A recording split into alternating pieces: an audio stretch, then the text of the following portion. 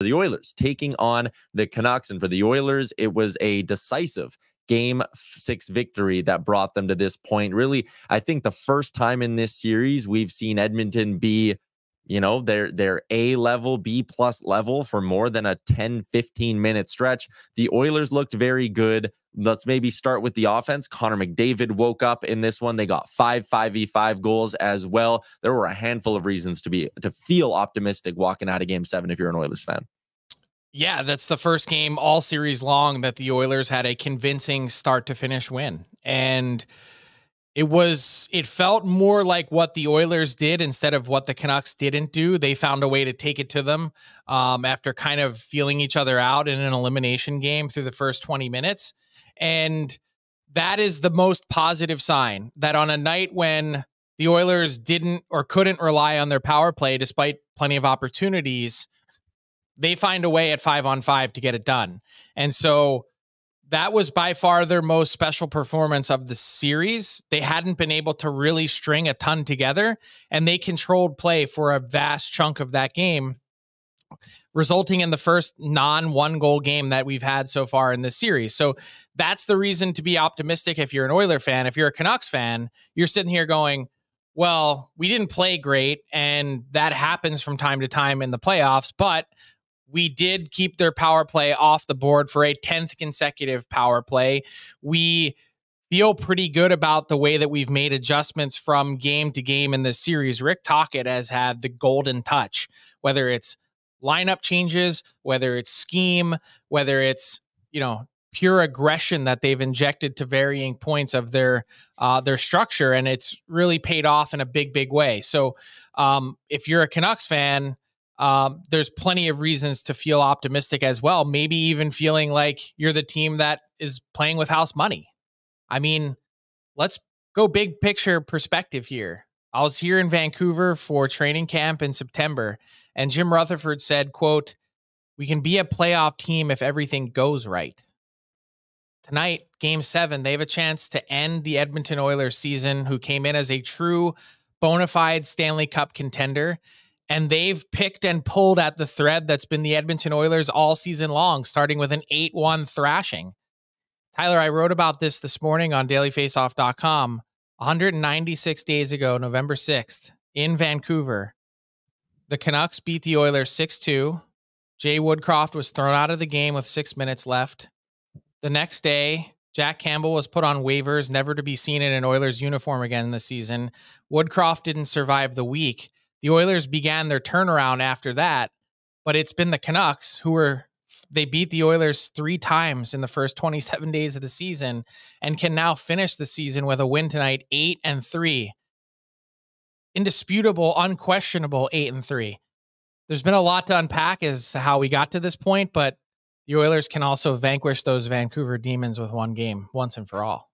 I was on with our friends at Morning Cup of Hockey this morning, Johnny and Colby, and Johnny maybe trying to get under my skin a little bit, but he said tonight is a lose-lose for the Edmonton Oilers. Either you go and you lose this game and it's what a wasted season, what a wasted opportunity. And he said, but if you win, it doesn't count because it's no Demko and no Brock Besser for the Vancouver Canucks. I think it's an insane narrative from Johnny, but this is a big opportunity for the Oilers because of how shorthanded the Canucks are. Let's maybe go over to the Brock Besser news. Frank, you had an update on that this morning. Like, the timing of it is brutal. The injury or the blood clotting itself is just a terrible thing to hear about a player. And it's a shame and a brutal break for the Canucks. And we obviously send our best to Besser.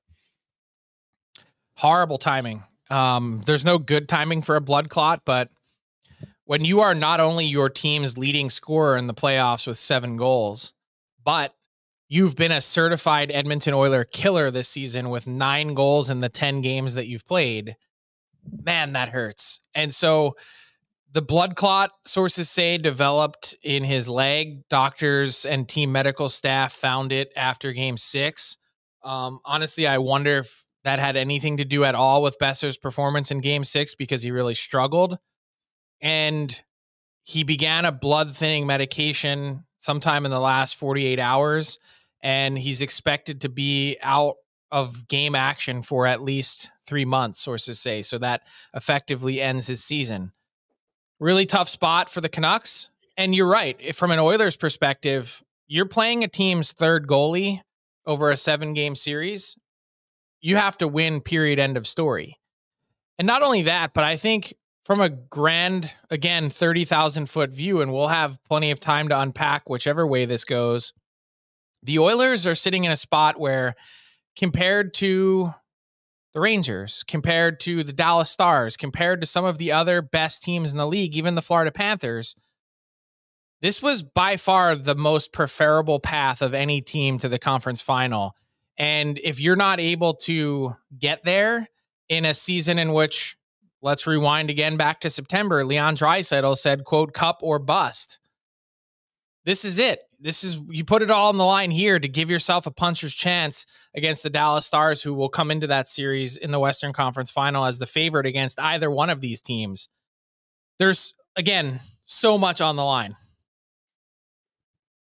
Yeah, it's game 7, and the wild and the beautiful thing about game 7s is a goalpost, a missed net, one big save, one big moment. Like, it can define your season. And if you're the Oilers, you sit there and go, man, it could define the Connor McDavid era in Edmonton if you let this opportunity slip past you tonight. So there is a lot on the line. I don't think I'm, speaking in hyperbole or anything when I say that. This is a defining moment in Connor McDavid's career and this era for the Edmonton Oilers. If you're asking, Frank, I think they're facing the most pressure tonight. I know you said there's an argument for both, and obviously a game 7 on home ice with this kind of a season. But if the Canucks lose, I think Canucks fans can sit there and say, massive building block for us in terms of becoming a legitimate Stanley Cup contender. And hey, missing our best goalie, missing our best player, Quinn Hughes, who knows if he's actually healthy. Like, I think there's enough there if you're Canucks fans to maybe feel okay with a loss. Why? I mean, you had leads of 1-0, 2-1, and 3-2 in this series. The fact that you couldn't step on the Oilers' throats, even with Artur Shilov's in net, even with some of those other things you're talking about, like, you finished 5 points ahead of the Oilers in the standings. Mm-hmm. You could say whatever you want about who's the better team, who's the underdog, this or that. 5 points ahead, home ice advantage, 3 different times having a lead in the series, and you can't win. And you come into this having I think they had their opportunity to take a kill shot in game 6 and missed. Like, I look at that and say, I think the pressure is equally divided going into this game 7. Going to be a fun one tonight out in Vancouver. Frank will have coverage on dailyfaceoff.com. What's up, hockey fans? If you enjoyed that video, then you need to be hitting the subscribe button right here at Daily Faceoff. Exclusive interviews and analysis from our hockey insider Frank Seravalli, fantasy updates from Brock Sagan, and a daily live show at noon Eastern, Monday through Friday. You don't want to miss any of the fantastic content, so hit that subscribe button.